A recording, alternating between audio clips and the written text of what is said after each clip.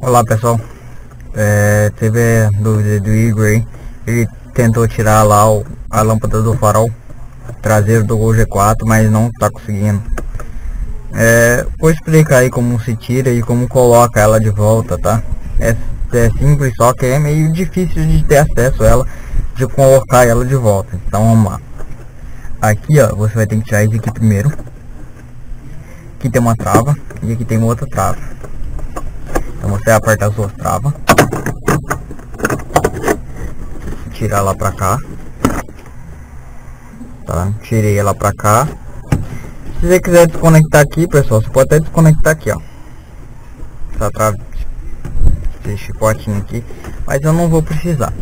Ó, ela tá lá em cima. Deixa eu ver se eu consigo mostrar ela aqui pra vocês. Olha lá, ó, ela tá lá, ó. Tá vendo? Você vai ter que girar ela pra lá. Então eu dou uma giradinha pra cá e uma giradinha pra lá e ela solta. Então, olha lá, ó, vou girar ela pra cá, pra lá, pra lá. E se girar toda ela pra lá, ela soltou. Tá vendo? Ela soltou. Beleza, soltou. Pra você soltar ela aqui, é simples. Como todas as lâmpadas normais, você aperta ela e gira, tá? Ela solta. Agora para colocar, pessoal, ó, aqui tem um, tá vendo que aqui é pequeno e aqui é mais grosso, ó, mais largo, ó, bem mais largo e bem mais pequeno. Então o seguinte aqui, ó, para você colocar ela no lugar lá de novo, você tem que olhar, ó, o lá de baixo aqui, ó, esse lá de baixo, ele é mais grosso, tá vendo? Ele é mais largão.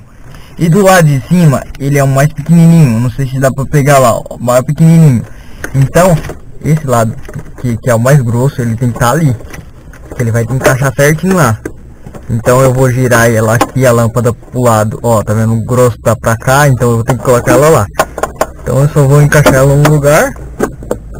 E ver aqui, ó, onde está o lado do mais grosso. Encaixado. Pronto, colocado. É só você ver o lado que é daqui do pininho mais grosso lá, colocar ela na direção e colocar ela na outra direção, ela vai dar certinho. Colocar na direção, se você colocar o lado que é o mais grande aqui, encaixar ela certinho, o lado de cima também já encaixa. É só você girar ela, ela encaixa, tá? Aí você vem aqui, coloca no lugar de novo aqui, empurra, travou, aí você pode fechar aqui, tá feito aí. Então é isso aí, pessoal.